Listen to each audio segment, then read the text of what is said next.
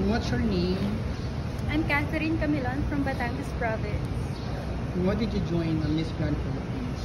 Well, I know that this Miss Grand Philippines 2023 is going to be a masterpiece and that I wanted to be part of it because I cannot explain my admiration to this organization in showcasing true beauties in national stage. Can you tell us something interesting about yourself for the benefit of our followers who are watching us right now? I do not know how many times I tell people about ravens on my shoulder. It's just that I love Maleficent. She's my favorite Disney character.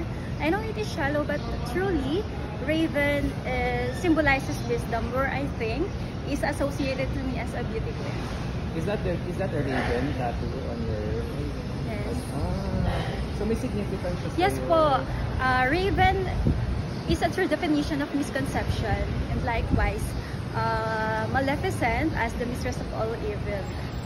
I used to be questioned of wearing bikinis as a teacher. I am actually a public school teacher. I had a viral TikTok video asking, bakit pwedeng magbikini ang teacher? And then I responded like, who told you everybody is capable of amazing things? Is this your first national tag? No, I joined Miss Philippines 2022 last January.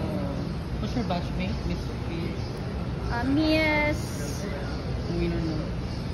Jacqueline Fleming. Okay. Good na. What's your name again? Sorry. Miss Camilon. Thank you. Thank you so much.